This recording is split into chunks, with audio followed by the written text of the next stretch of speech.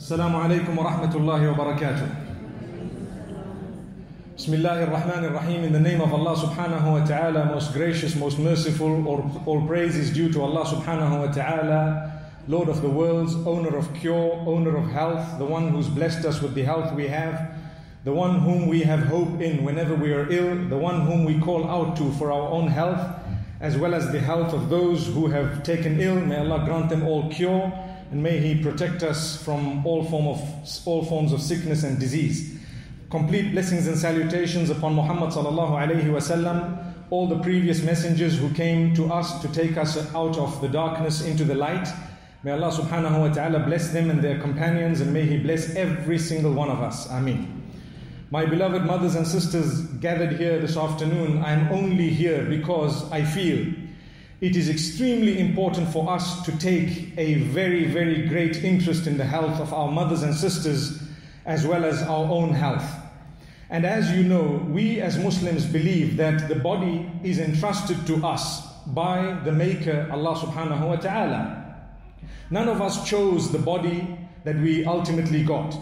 And none of us chose the parents we have or the race we were born into.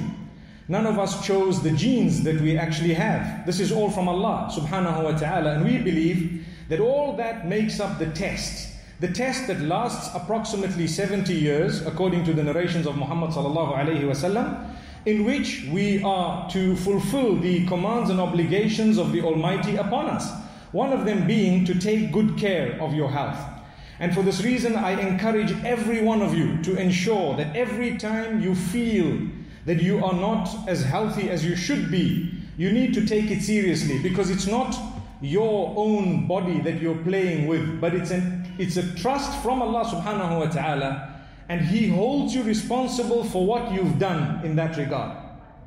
So this is why I happen to be here this afternoon to tell you, whether it is the early screening or any other checkups that we should be doing, please don't take it lightly, because lives can be saved, and at the same time, people who are diagnosed early have a greater chance of cure sooner than it would have been had they discovered it later. May Allah subhanahu wa ta'ala grant us all goodness. I'd like to make mention of a hadith of the Prophet sallallahu alayhi wa sallam, wherein he says, and I spoke about it on Friday after having been invited to this particular function. The Prophet ﷺ says, نِعْمَتَانِ مَغْبُونٌ فِيهِمَا كَثِيرٌ مِّنَ النَّاسِ الصِّحَّةُ وَالْفَرَاغُ. There are two gifts that Allah has blessed us with that many people take for granted. The first is the health, and the second is the free time that we have. I want to concentrate for a few moments on the aspect of health, seeing that it is definitely a gift of Allah subhanahu wa ta'ala.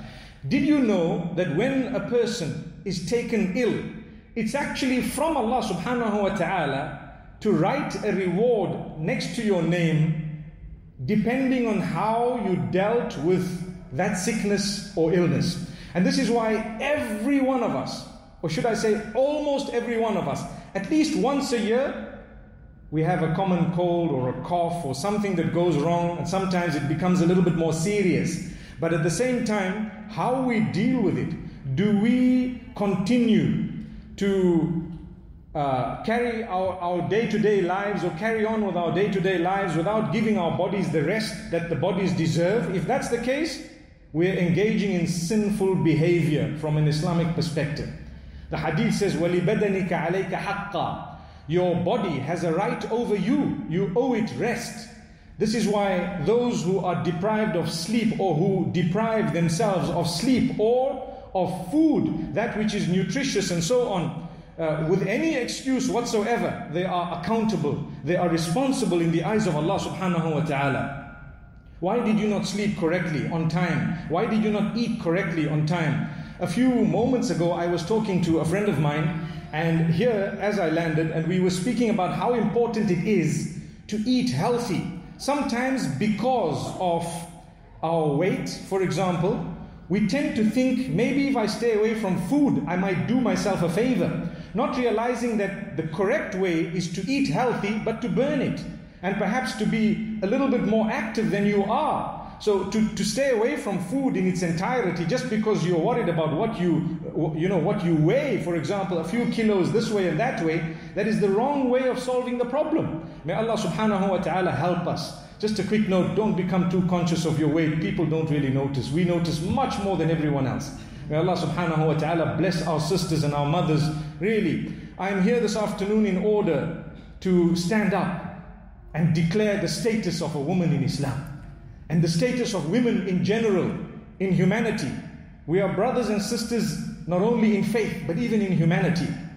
And we need to know that to encourage one another to do the right thing when it comes to our health is part of our duty to our Maker.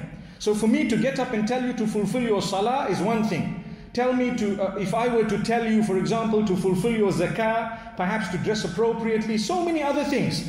All these are correct, but I need to stand up as well when it comes to telling you to look after your health. That's also part and parcel of Islam. It's part and parcel of my duty towards humanity at large.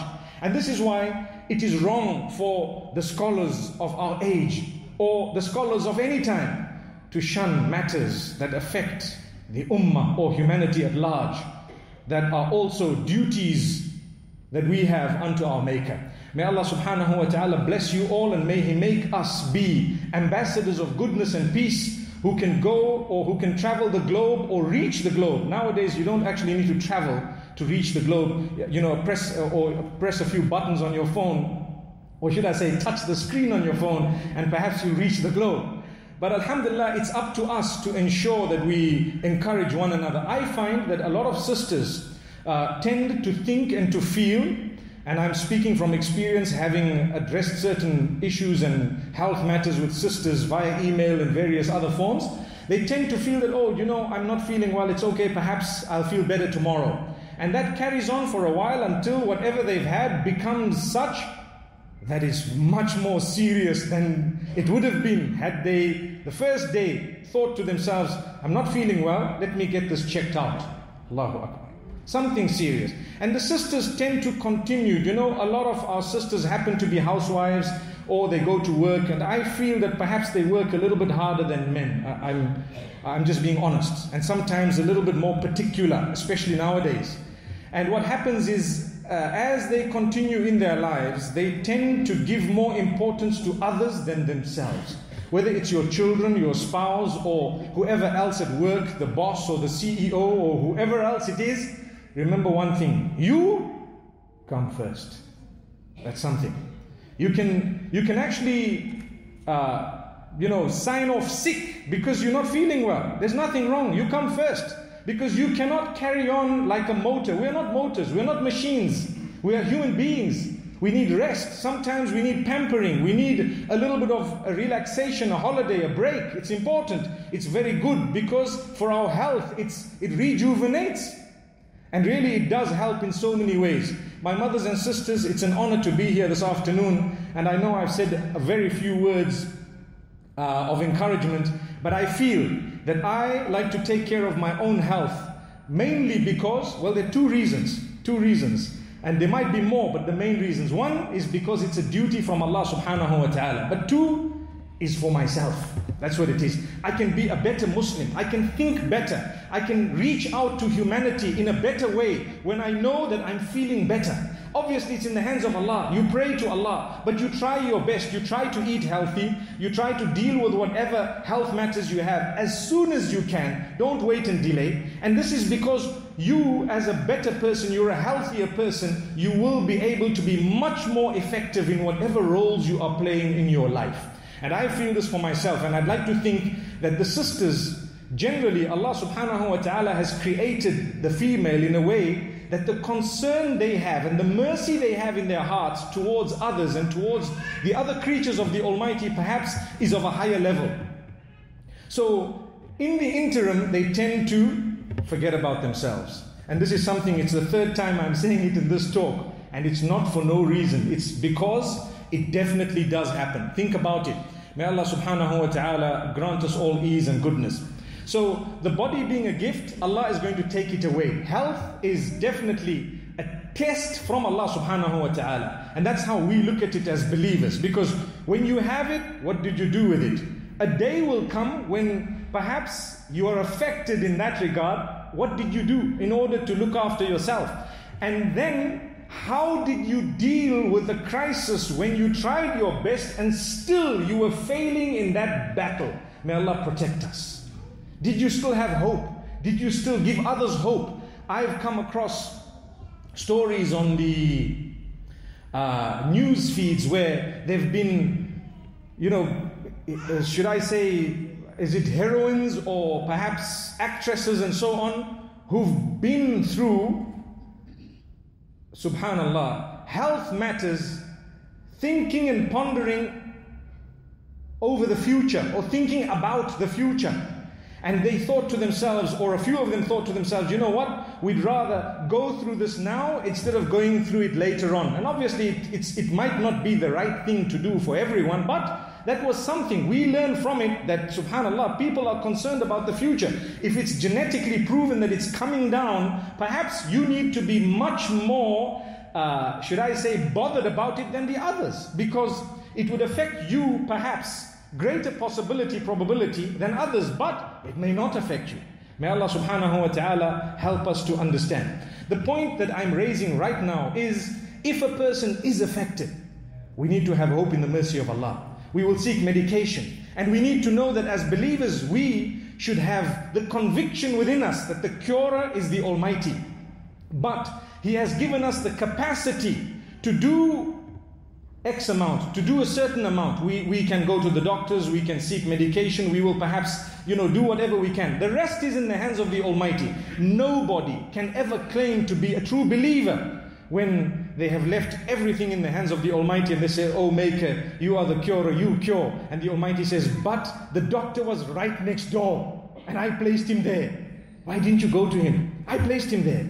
So this is what we say, let's not have false hope in the Almighty. It should be the correct hope. And the correct hope is made up of utilizing the capacity you have to do whatever you can and then leave the rest in the hands of the Almighty. And when we start, whatever we are doing is in the name of the Almighty anyway. So to encourage the others or those who are affected is also part and parcel of our duty. That's what I'm doing this afternoon, subhanallah. And what it does is it conscientizes us, it makes us feel as well how blessed we are, because a person does not value health until and unless they are affected themselves or someone close to them or whom they know is affected.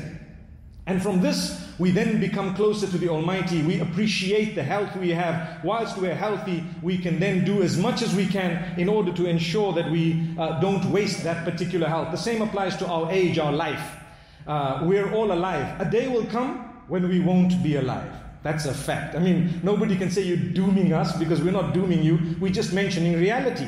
But a winner is he or she who's used that life in a way that they've touched as many people as possible, such that when they return to their Maker, they've served their Maker and served the Maker through reaching out to the rest of the creatures of the same Maker. And this is a winner. So may Allah subhanahu wa ta'ala make us from amongst those who win. And may Allah subhanahu wa ta'ala bless us all. It's important for us to pray, not just for ourselves.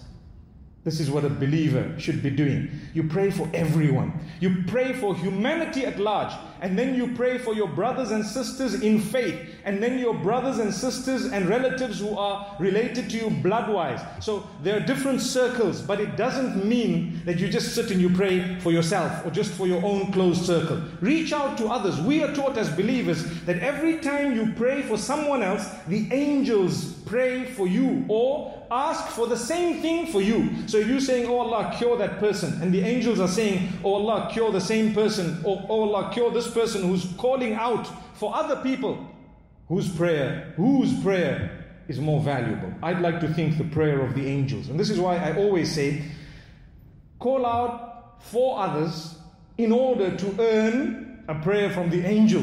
The angels, if that is the lowest point you've got to. I hope you understand what I've just said. We are taught to call out for them whether the angels are praying for you or not. It's the feeling you have. But if it really gets to rock bottom where that is what has driven you to do it, so be it. At least you've got there. May Allah subhanahu wa ta'ala grant us goodness and ease. As you know, I can keep on talking, but I hope these few words have motivated you. And we ask Allah subhanahu wa ta'ala to grant cure to all those who are struggling and suffering with breast cancer.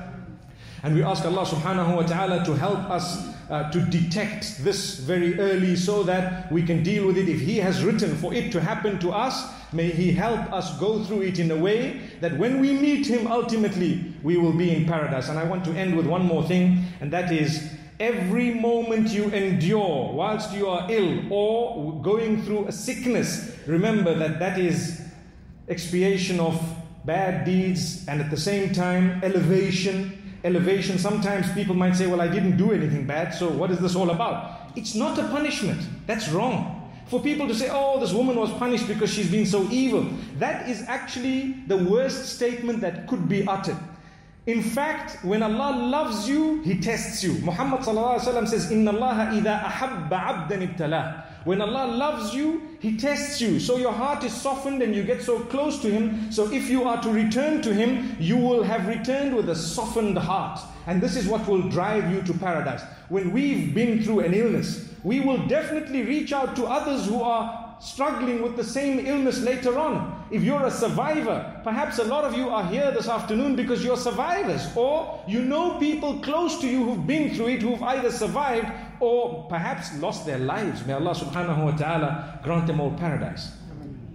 But the truth is, every time we go through some form of difficulty, it is elevation of our status. We should be coming closer to Allah. Don't become angry with the Almighty, never. He chooses for you your tests. Ask Him to make it easy for you to pass. May Allah subhanahu wa ta'ala grant us all cure. May He bless you all and may He bless humanity. Wa sallallahu wa sallam wa baraka ala nabina Muhammad. Wassalamu alaikum wa rahmatullahi wa barakatuh.